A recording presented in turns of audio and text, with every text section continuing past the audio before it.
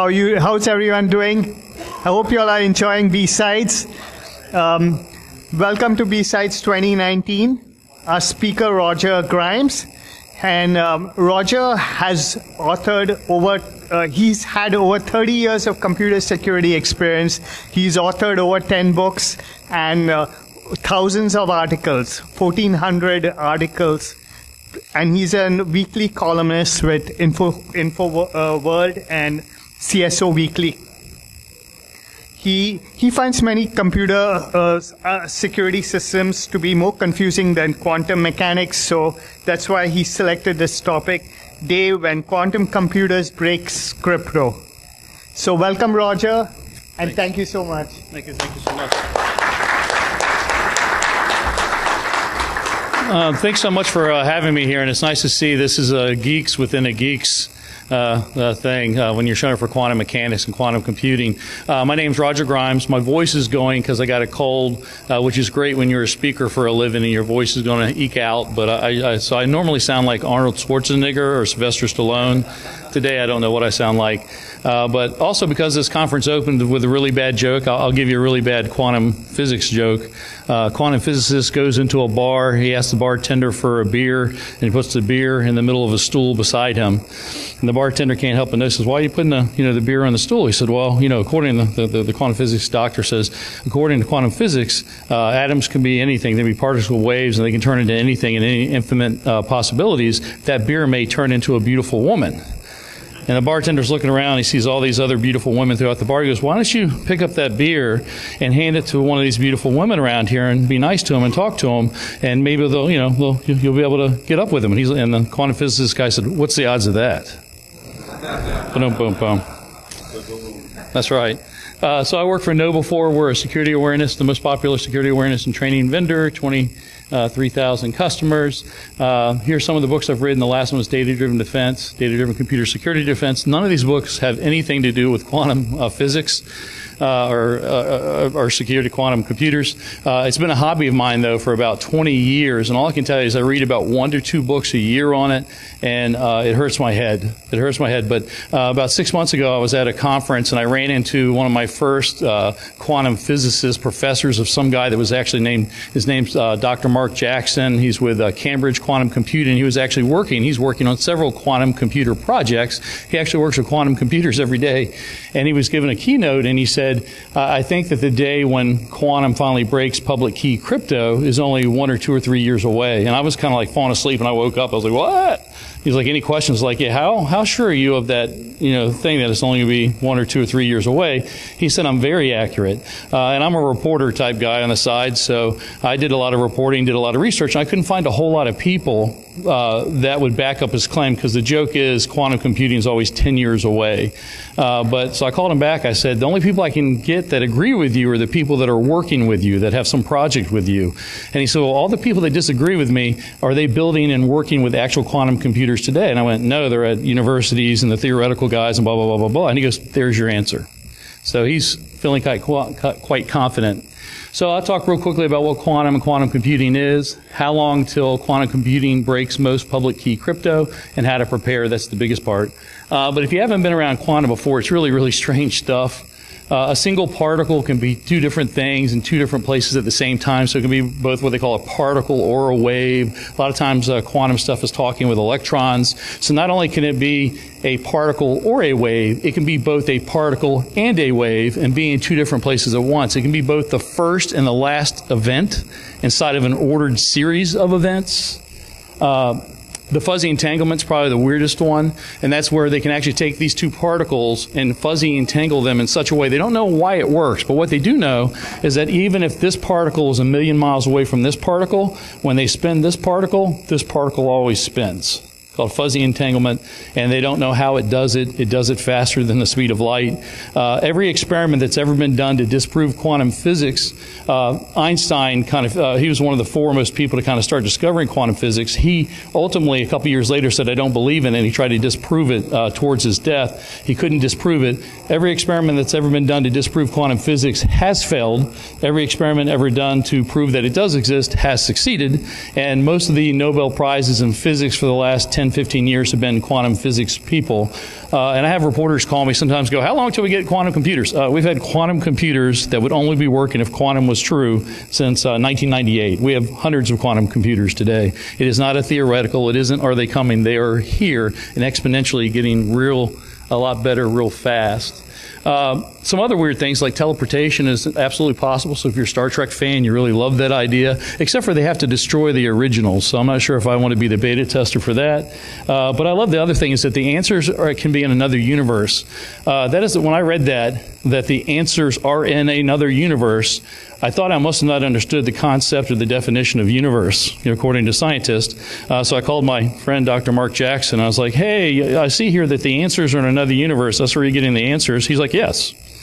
I was like, well, does that mean like universe, like multiverse, like there's multiple universes? He's like, yes. He goes, don't you know the quantum physics property that you can't look at something? When you look at something, it changes the way it is. That's another property of quantum particles, is merely looking at the quantum particle changes the quantum particle. And I was like, yeah. He goes, so we actually fuzzy entangle particles in this universe with the particles in the other universe that we can't see. And when the particles in the other universe spin and become data, we can see it in the particles that are fuzzy entangled over here. And that's when I knew that I really wasn't smart, because if I was working on a project and they told me the answers are in another universe, I would have gone, well, guess I'm not going to solve that. I need to go work on something else easier. But the quantum scientists went, oh, this actually solves a problem we have. So that kills two birds with one stone. That's when I knew that I wasn't that smart. I don't know. There's a theorem in math. I can't look at the math of regular crypto. When you start looking at quantum crypto math, it's just, you have to go yada, yada, yada. It's like the lyrics of a song you really like, but you really don't know the lyrics. Same thing with quantum physics. You just have to look over the math. But I love this. I love this quote here. Those who are not shocked when they first come across quantum theory cannot possibly have understood it. And any sufficiently advanced technology is indistinguishable from magic. Let me give you another one of my favorite quantum examples.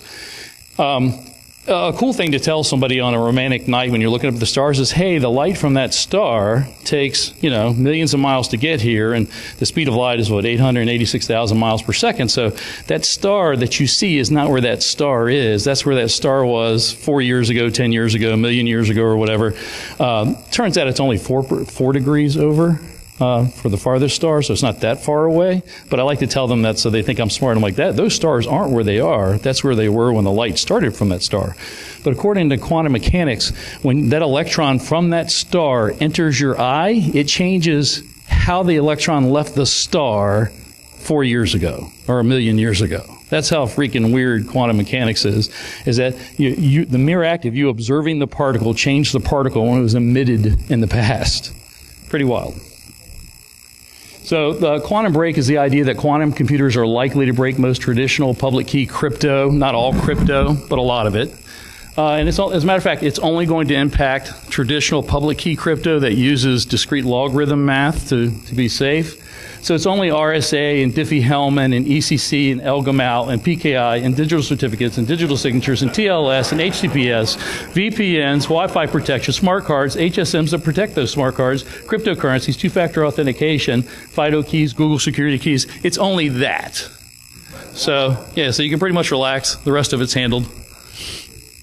But what is quantum computing? Again, traditional computers are binary. Each bit can be a 1 or a 0 at one time. It can't be both. So it's either 1 or a 0, negative or positive, on or off, but each bit can only be one thing at one time.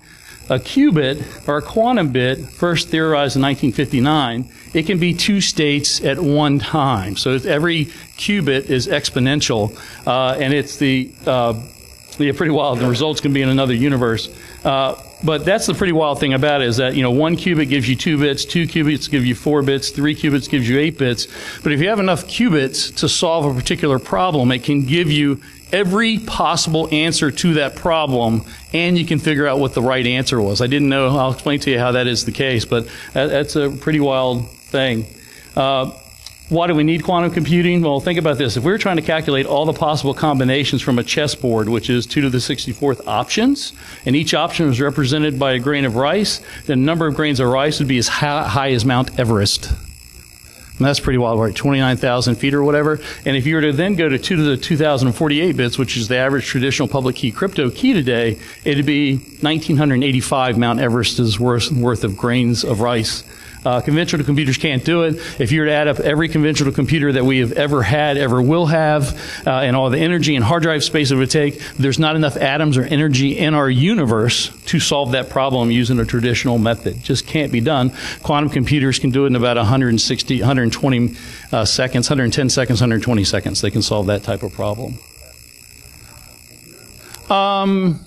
That's probably more it's theoretical at this point. But we're probably 2 to 3 years away, according to Dr. Mark Jackson.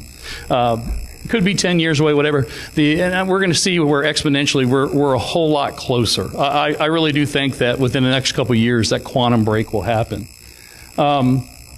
So again, 1998 was the first working computer, 2 qubits, and you can see that it went from 12 to 28 to 84 to 1,000 and so on.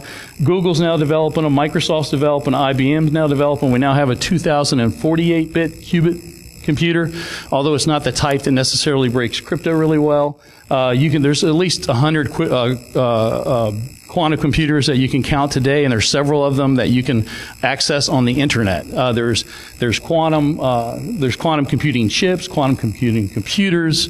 There's a bunch of countries, China and Russia and America. Everybody's fighting to figure out to be the first one to make that quantum supremacy. A lot of them are super cooled down to absolute zero. The D-Wave ones, those are the first ones. It was 1,024 qubits. Now they got 2,048 qubits. They'll probably have 4,096 soon. But that particular type of computer that D-Wave makes is called an annealing quantum computer, and it can be faster one day, but it's not going to be able to break primes. It takes what's called a quantum gate computer to break primes. Not all qubits are alike again. There's many different methods to generate them. Superconducting is one where you have to have the absolute Kelvin. There's trapped ion, which is pretty popular. I think there's something like 16 different ways to do quantum computers. Major interferon, that's Microsoft just did that one. I worked for Microsoft for 12 years, and I didn't know they were working on quantum computers at Microsoft Research, but they made that particular type of quantum computer people did not think was possible to make, and then Microsoft came out and said they made that type, and they made it was only 1 qubit, and people were like, so what? Turns out that's the most stable kind, and if they can make multiple qubits out of it, it'll probably be the type that ends up on our desktop because it doesn't require that you have temperatures at absolute Kelvin. But whatever quantum computers we probably get, it's probably going to be something kind of cloud-based anyways, or maybe like a quantum mathematical processor. So you have your regular binary digital computers which do some things quite faster, even faster than quantum, and then it will actually offload the quantum calculations to either the cloud or to a quantum processor chip, do the results, and then bring it back into the binary world. And it's always important to bring it back into the binary world because it doesn't stay in a stable state. The answer doesn't stay there long, may not even be in the right universe. So what we're looking for is universal gate quantum computers. They're the ones that are good at breaking primes, but so far they have a smaller number of qubits. There's only 72 as of September 2018. I'm not sure where they are today, but it gets exponentially more and more and more. Theoretically, including to Shor's algorithm, which is calculating the number of bits that it takes to break all traditional public key crypto. It only takes like 40 or 60 bits or something like that. We've already gone past that number of bits, but they're not stable bits. The data that we're trying to get is not staying stable long enough, so we're actually having to invent more bits to make it stable. So yeah, stable qubits very hard to make right now. Without the right conditions, you lose their needed quantum properties quite quickly, called decoherence, but we really want more coherence. Remember, merely observing them makes them change. So we need them stable long enough so they complete the task and give us an answer. So today we need a lot of the developed qubits that are in a processor to be error correcting or stabilization or controllable to work. So for a long time they thought it was going to only take 40 or 60 qubits to break the quantum supremacy, and now they think the answer's somewhere more around 2,000 to 10,000. Yeah, right now they're uncontrollable, and so they're making a mistake once every 200 actions, which is horrible, right? And imagine if your PC CPU at billions of times a second made a mistake every 200 times. So, but today we do have quantum microprocessors. We have cloud-connected quantum computers you can play with. quantum random number generators, which are the only true random number generators in the world. We have multiple quantum programming languages, multiple quantum development kits, multiple quantum compilers. We have quantum networking, quantum encryption. And again, so the point is quantum supremacy is the point in time when quantum computers can solve problems that traditional binary computers cannot. We need at least 49 perfect qubits, according to Peter Shor's algorithm. We're either there or very near. IBM says we were 3 years away. Google thought they were there in 2017. Intel says they're already there as well. And China says, well, we've had it. China actually did a couple of satellite transmissions and proved they have it. But most of the people in the quantum field went, we don't trust that. Imagine that, not trusting. But it seems to be that everybody's getting closer and closer and closer to that. So what will quantum computers give us? A new understanding of physics in our universe? It's already proven that it actually exists, because the quantum computers would not work if that the qubits that are there would not work if it wasn't for quantum properties. It can solve complicated math very quickly, so it's going to give us incredible precision for the military, weather, traffic, new medicines, better solar cells, new chemicals, true artificial intelligence, and things we cannot imagine. I've been in the computer field for over 30 years, and back when I started my first PC that had 2 floppy drives that I had to boot up on, I could not have imagined an iPod where I could put my entire music collection, or the internet for that matter, or any of our self-driving cars. We could imagine flying cars for some reason before we could do self-driving cars. I don't get that. But, and let me say, I trust a self-driving car more than a flying car. Like, gravity really is, be tough. But it's also going to break most traditional public key crypto and every secret that it protects. It's really not all crypto, just the ones that rely upon what's called the integer factorization problem, or the discrete logarithm problem, or the elliptical curve discrete logarithm problem, like all the things I told you about before. But it's also going to give us new unbreakable crypto, because if somebody tries to look at something, it's going to change the state of the bits and you won't be able to break into it. So that's pretty cool. And there already are many quantum encrypting and decrypting algorithms out there. I've seen that for longer than I've seen quantum computers just about. So how can it break it? So, it's basically calculating the large prime numbers. A prime number is any whole number after 1 that can be divided by itself in 1. So, 2, 3, 5, 7, 11, 13, and so on can only be divided by themselves in 1 to get a whole number. Traditional public key cryptos like RSA and Diffie-Hellman is based upon the work effort needed to factor large prime number equations. And really what it is, they take these 2 large prime numbers, P and Q, multiply them together, get a result, and I'm simplifying here. And the idea is that N is the public key, and even if I give you the result, the public key, you cannot figure out what 2 large prime numbers made that result. So it might be easy if I was to ask you what 2 prime numbers when multiplied together equals 15. You can probably figure that out today, right?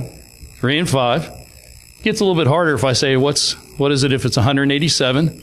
Well, that might take you a little bit of time. I bet some people can figure it out now, but it might take most of us a couple of minutes, right? It's 17 and 11. But suppose I give you a number like that. Well, there's nobody in here that's going to be able to do that easily. I don't think so, unless you're a Rain Man type of person. But computers can do that quite fast. And there's the answer. I was off by 1 when I tried it. I was just off by 1. I was so close. But now imagine that N is a prime number that's 2,048 bits long, like a really big number. I can't even put it on the slides because it just doesn't show up right. It goes around and around and around.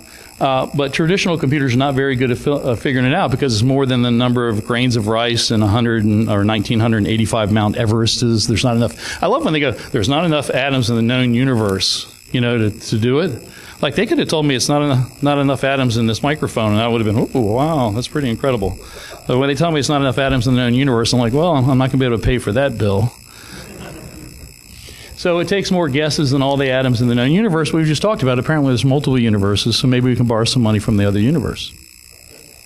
So how long till they break it?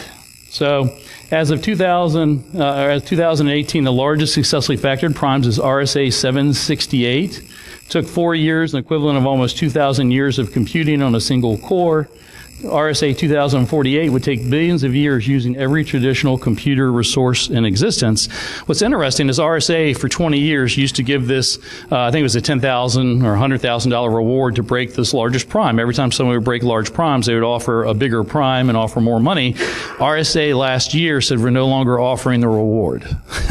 That should tell you something, that they no longer want to give away $100,000. Quantum computers can break encryption algorithms, rely upon that work effort needed to factor large prime numbers. Quantum computers with 49 to 10,000 stable qubits can do it in 100 seconds. We've got 72 today. So we're headed there, and it's ramping up. Every year we're at least adding a factor, an exponential factor to it. So how does it do it? And this is, when I heard that, I was like, okay, so you get quantum computers, and they can guess as many guesses all at once of all the possible prime numbers. They can do it, here it is, here's all your prime numbers. I was like, okay, I can kind of get that. You got every possible state, but how can I as a human being then go find the right answer among the other quadrillions of answers? And Peter Shores said that. So to simplify it, what he said was, you take every answer in the computer and you convert it to a sine wave. And when you get the two primes that are the right primes, together they're the largest, tallest sine wave. So what quantum computers do is in an instant, here's every possible prime number that could possibly be with only one right answer and everything else wrong. And then they convert them to sine waves, and then they just look for the tallest sine wave, and that's the two appropriate primes. That's how they do it. And that's why it takes 100 seconds or 120 seconds or whatever. It isn't, they get every possible answer in a second, in a millisecond. It just takes long to find the highest sine wave.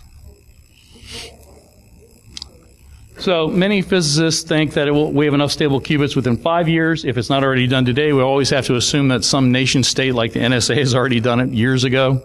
And we just don't know about it. But most people think it's at least 5 years off. It used to be 10 years off. Matter of fact, probably about 20 years ago, I was giving a talk on quantum computers, and a friend of mine, Bruce Schneier, who does a lot of, he's like the father of computer crypto, he was walking by me, and someone said, how long do you think we break quantum crypto? I said, I think it's about 10 years away. And Bruce walked by and he goes, how long have you been saying that, Roger? And I realized I've been saying it for like 15 years. But today, there's a lot more people. There's hardly anybody that doesn't think it's got, well, I don't want to say anybody. The largest group of people are probably somewhere between 5 to 10 years. And then you have a lot of people that are below 5 years. So it's getting a lot closer. But who really knows? Bruce said, when I was talking to him about what do you think, he's like, I don't know. Maybe there's some problem. Turns out trying to get those answers in other universes is a big, big deal. We can't get all the answers from another universe. He said, you don't know what technological wall we'll run into. So, but let me say what the NSA thinks. The NSA thinks that in 2016, you were supposed to be preparing for this coming quantum break. So they released a fact that said, NSA believes the time is now. So how many people in this room have been preparing for the quantum supremacy and quantum breaks since 2016? Most people not. Although, interesting enough, I do run into some Fortune 500 people, and certainly at colleges and stuff like nearby, where they're like, oh, yeah, there's a guy like that works at Shell and, Exxon and stuff like that, where they have really powerful supercomputers. They've actually been preparing for this, trying to take advantage of it. But they released this, said, now is the time. The time is now right, a couple of years ago. So how can you prepare? First of all, is what does the different breaks look like? Different scenarios look like? Well, it could be that it's already happened, but we don't know about it. Some nation states done it, but they're not telling us, and we won't know about it for a long time. Even like the whole public key crypto, I love that story. RSA's public key crypto invented or discovered by Diffie-Hellman. They thought they did in 1976. It turned out it was actually a British guy, Clifford something, back in the year before, and they didn't unclassify that he had created the public key algorithm until like 1999. So it takes a long time for those nation states to actually tell people they've done something, but I think it says something that our NSA and NIST is now saying you should prepare now, and they're actually creating a contest to create post-quantum computing crypto. It could be that it's going to happen in the next few years. Could be happening that's going to happen after the next few years, let's say 10 years. Or it could be that's never going to happen. What I would say is that it's probably going to happen the way that things are looking now. So I wouldn't say that it's never going to happen. Now, when it does happen, who is going to start using it? Could be that it stays in the realm of nation states for a long time because it's really expensive to do right now. But you can actually buy quantum computers today. There are dozens and dozens, nearly 100 companies working on it. And there's already several places on the internet where you can rent time and do quantum computing today, sometimes for free. So it's not like you even have to own your own quantum computing. They'll let you rent it. IBM's had one for a long, long time. There's at least 3 now where you can go on the internet and play with quantum computing. And if you want to do the IBM one that's been around the longest, you just have to submit a form and show them why you think you need quantum computing time, but then you get it for free. So it's already kind of free. And past crypto breaks, went from the realm of millions of dollars to accomplish to tens of thousands to just $100. So if we look at like the SHA-1 break that Google did, I was for 10 years giving talks saying, it costs $2 million to break a SHA-1 hash or something. Now it's $100 to break a SHA-1 key, but we're all on SHA-2, so everything's safe. Most people that are really worried about this U.S. government are already doing things. They're already assuming that it's been done or it could be done soon. And if someone, the amazing thing about the break is that even as, let's say, it takes another 5 or 10 years, if they take your encrypted traffic that has critical information and they just save it, when the quantum break comes, they can read all your information then. So, even if they're just a couple of years away, right now, I'm sure that nation states are just saving all that encrypted traffic for the day that they can break it already, to save. So if you don't want it to be, if you've got very critical information, you probably don't want it flying around in your Wi-Fi network, right? You want to start asking yourselves, how can I protect it? And the government actually has special cards that physically don't allow the information to get out. It's like a $10,000 network card. You put it in here and you put it in here and you got special routers, but they literally protect it so it can't be stolen or sniffed. They don't rely upon the encryption to protect the data. They actually use a physical barrier of some type to prevent it from being sniffed. So if we're lucky, the quantum break is going to proceed globally like the SHA-1 to SHA-2 migration. When I was at Microsoft, I probably did. Well, I certainly did more than anybody else in Microsoft did, helping people get their PKIs upgraded from SHA-1 to SHA-2. I even wrote a white paper on it and helped hundreds of people do that migration. It was a pain in the butt if you haven't done it before. But really what it brought to me even back then was you're going to have to update all of your crypto. Right? Crypto has a certain definitive life. We don't know what it is, but it's all going to fall. That's just the nature of crypto. The attackers get better. The attacks get better. They always break the crypto. And so what you need, if you haven't heard this term before, you need to live this term now. Crypto agility. Crypto agility is the idea that you expect all crypto that your company uses and all the products that they use, that crypto that it uses one day will become broken. And you want the products and devices that you buy to be crypto agile so that you can pop out the crypto, flip it in with something else, and be able to go on and use something stronger and better. Crypto agility is a word you should use. So it might be slow, and we might be all prepared in time before it all gets broken, or it might happen faster, right? There may be one day that we learn that the Chinese weren't lying, they weren't bluffing, they had broken it years ago, and they've been still in our secrets forever. I mean, that may come a day that someone finds that out. So it could happen faster than we think. But what I remember, again, NSA said to move post-quantum in 2016. When I go talk to crypto vendors, I'm like, hey, what's your post-quantum crypto plan look like? They're like, huh? Right? It sounds like I used to go asking, hey, what are you doing for SHA-2? Huh? It's not good when the vendor that's doing crypto for you doesn't even know what the term is and doesn't know about the NIST white paper and stuff like that. But it's a good time to start asking your vendors, if you rely upon encryption products from your vendors, going, hey, what are you doing for crypto agility? What are you doing to prepare for the post-quantum world? And if they don't know, they should know. Pressure them to know. I guess that it's likely to be a mixture of us being prepared and not prepared when the time comes, because it literally breaks almost everything. So here's how you prepare. This is the reason why you came here. Education. Use this slide deck. Keep up on the advances, the major advances. I'd say about every 3 to 6 months they have some new advance in the quantum computing world. Talk to your vendors, let your company know about this issue, talk to your third parties. But I love to say, take a data protection inventory of all the data that you're protecting today and ask yourself, what data would be bad if my company or organization, if it was 3 years from now, made public? So we think it's encrypted, it's on the Wi-Fi network or wherever it is.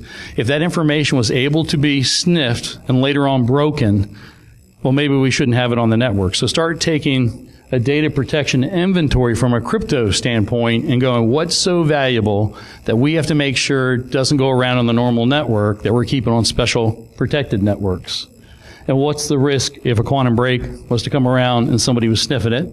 Use and be moving towards quantum-resistant crypto where you can, where and when possible. That's almost nowhere now, unless you're creating your own applications.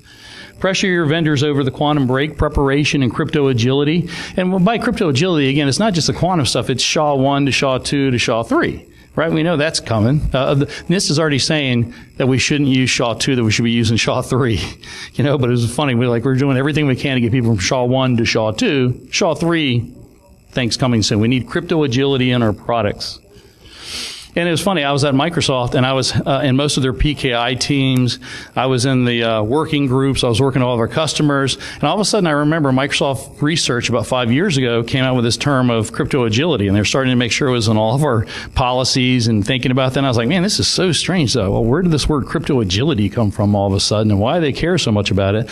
And, then 2 years later, I learned, hey, they were making quantum computers. And they're thinking there's going to be a day when they're able to break that.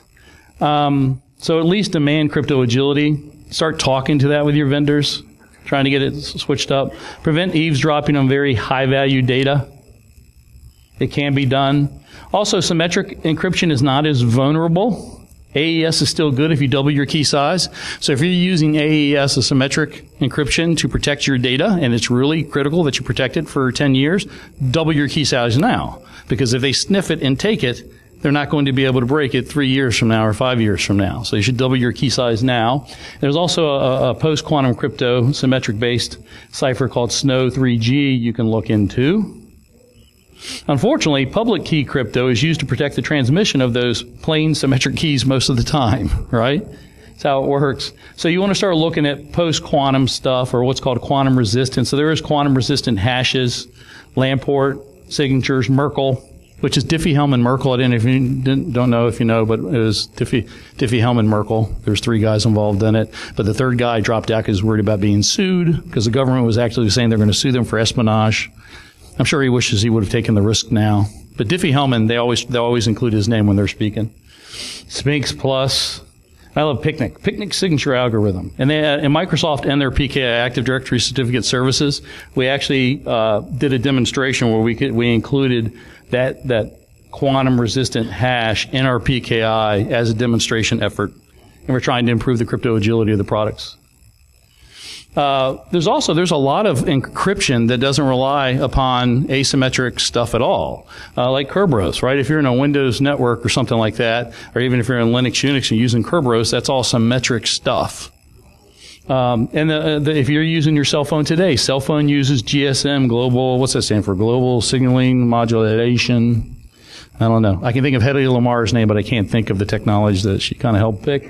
But that is already this huge symmetric global solution. So it's not like we don't have answers. It isn't like when they break it that we can't make the crypto that can solve it. We're already using globally widespread crypto that is quantum resistant. And I love this one. Super singular isogeny Diffie-Hellman key exchange. Okay, they're still in the game. 40 years later, they're still coming up with it. I like this ring learning with errors key exchange. I would like ring learning without errors, but obviously I don't know enough about the technology. Our New Hope, that's a Google project. Google's messing with post-quantum encryption with their projects. And then you've got different models. They're called lattice-based, or multivariate-based, or code-based. And if you want to see all the post-quantum crypto stuff, go to Wikipedia and just put in post-quantum crypto, and then we'll talk about all the protocols, and you look and see how they're made in the math. Unfortunately, almost none of them are generally available. You can't see this. This just came out the other day. NIST has actually announced a contest for vendors and people to submit post-quantum crypto stuff, kind of like they did for SHA-1 and SHA-2 and AES and all that stuff. And they've now, 2 or 3 years later, selected the finalists for round 2, and it's 17 different crypto. I love Frodo KEM. Gotta love that guy. He's probably got Hobbit Key Exchange in there or something. But Bike, Saber, 3 Bears made it. But so if you're trying to figure out what quantum crypto you should start playing with, it's probably one of these, right? One of these is going to end up being the eventual winner a couple of years from now. So I think round 2 goes for 2 years, and then they'll have a third round for 2 years, and then they'll announce the cipher. But, of course, if there's some type of some big quantum break, they'll just announce the winner sooner, I guess. That just came out a couple days ago. There are quantum random number generators, and there's ones you can use on the internet. What's interesting about random number generators have never been random. until quantum. It turns out that digital binary computers cannot be random. Their source of truth for generating random number generators ends up going back to a quartz crystal that's on the motherboard that beats a certain billions of times per second, and it's very even number of billions of times a second, and so it's very predictable. And so the truth is you cannot have a random number, a true random number generator on a binary computer. Quantum random number generators are truly, provably the first random numbers you can ever get. And there's plenty of them on the internet. Search for random number generator and just say go, and it will give you some random number generator, which really beats, the introducer was saying, I've written 10 books on computer security. What I hate is that there is a book on Amazon called 10,000 Random Digits. Anyone ever seen it on Amazon? You just open a page and press your finger. It's just like a bunch of random numbers. If you have not seen that book, it's from Digital Research called A Million Random Digits. It has outsold every book I've ever written. But the comments are hilarious. You'll spend an hour just looking at the comments that people have written about that. But it really makes me mad that A Million Random Digits outbeats every book I've ever written or will read. Apparently, my mind, the cohesive thoughts I put in my mind don't sell as well as randomness. Well, there's quantum key distribution and quantum encryption, perfectly secure in theory. Although I laugh, they're like, you'll never break quantum encryption because if you observe it, it breaks it. Every quantum encryption project they've done so far has been hacked, right? Because quantum theory is great, but practice is a little bit tougher. And one thing to keep in mind is that most quantum-resistant asymmetric ciphers require larger key sizes. Not all of them, like Sphinx, the signature is only 1K. But if you look at some of these, look, some of the key sizes are 115 KB. I can tell you that an 8 kilobit key will crush most computers today. 16 KB, well, like if you're generating and sending an encrypted email with a 16 KB key, that is going to crush your productivity. Here they're saying, hey, you might need 115. In some cases. So just keep in mind as you go to implement post-quantum crypto that the key sizes could be large enough that they slow it down. What do I mean by that is you want to be careful not to, like, suppose you decide, we're going to convert everything to quantum crypto. You really don't want to do that because most of the stuff you have doesn't need to be quantum protected. But on top, there's it's going to slow down everything. You only want to protect with quantum the stuff that needs to be protected with quantum. There is an really cool open source project called the Open Quantum Safe Project. It's dedicated to helping people implement post-quantum crypto. They even have an open source C library, lib, Open Quantum Safe, to implement some post-quantum ciphers. Got an API, testing and benchmarking. So that's pretty cool. So if you're thinking about playing around with it, your project, you can go hang out with people that really look at this stuff all day long and do testing and benchmarking. Also, if you have any products where you can enable perfect forward secrecy, it happens in HTTPS, it happens in Kerberos sometimes. But what it does is it says change the symmetric key that's used more often. So like a lot of times when you go to a website, your public-private key that has been exchanged is good for the entire session while you're on the web to that website. It may even be the same key that's used the next day if you just close down your laptop. Perfect forward secrecy says change it every megabyte, every 10 megabytes, every gigabyte, every 10 minutes, whatever, change the keys that are used. So if someone captures that, if they break one part of it, they're not breaking more data. And, just be prepared that more of your secrets may become known. There could be that people in this world have the secrets, have sniffed your traffic, and, I don't know how your stuff could be more well known. I mean, they have like 2 billion passwords and all the email. Like everything's already out there.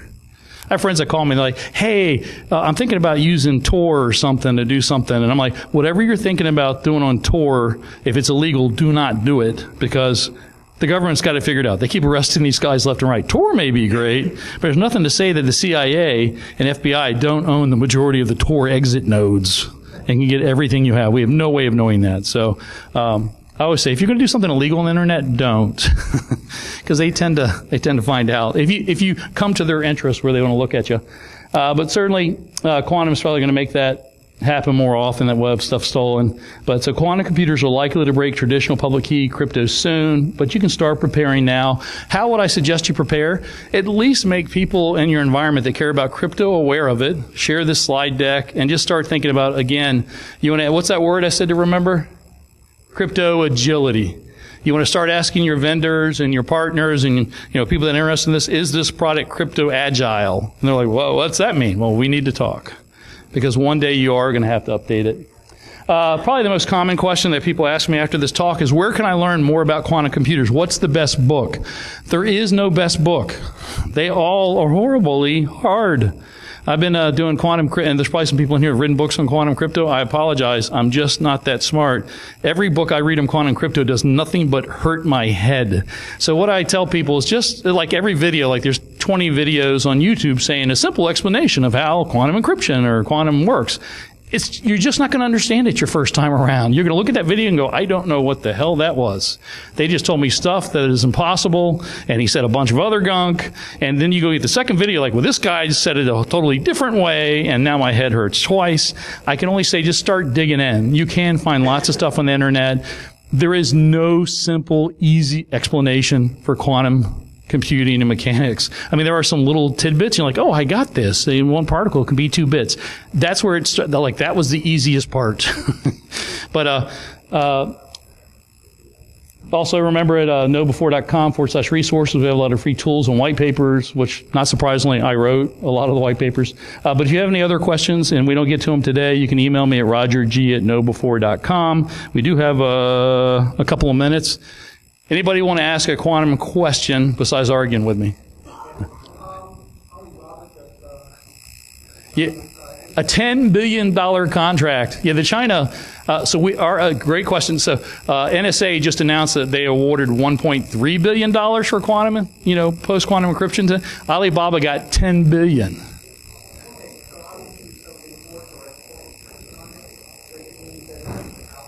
I didn't know that. There's no export. Yeah, and Dr. Mark Jackson's Cambridge Computing, he's working with both foreign and local, companies. So I don't know how that works.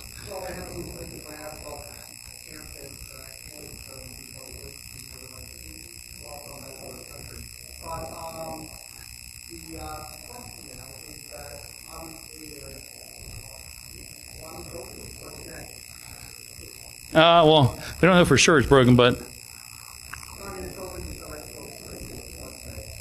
yeah, I don't know. I mean, it's going to take us 20 years to perfect it to where it's safe and we're not hacking it left and right every day. We'll probably go to a passwordless society. Your data is already all known. We're in the wild, wild west today. It's funny. Back in the 1990s, I predicted that we'd beat computer security, or computer security would defeat all badness, because I was like, wow, we got, McAfee's antivirus is detecting everything. Starting to catch some of these hackers. I think we got this. I'm not sure if I want to stay in this profession. I think we'll have this all solved. It just gets worse every year. It is just horrible, horrible. It's a great profession. I have 20 years left till I retire, and I'm glad I picked this profession. Anybody in computer security, just tell your friends and colleagues, or tell anybody. I get a lot of people saying, oh, should I go into computer security? Yes, it's a high-paying field. At Microsoft, we needed, when I left Microsoft last year, we needed 100,000 positions just in IT security. And know before, we can't hire people. We can have, especially if you're a programmer. I'd say program and IT security, that is your quickest way to a 6-figure job in the shortest amount of time.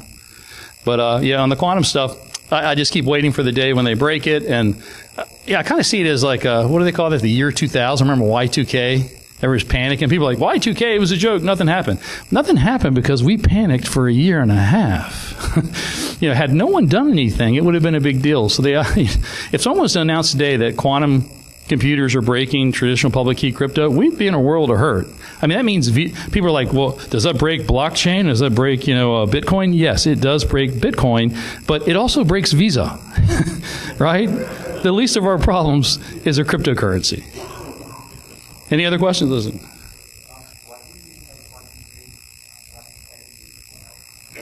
So quantum supremacy is when quantum computers can actually do more calculations than traditional binary computers. We're certainly a lot closer to that, even with the annealing type of computers, which are up to 2048 bits.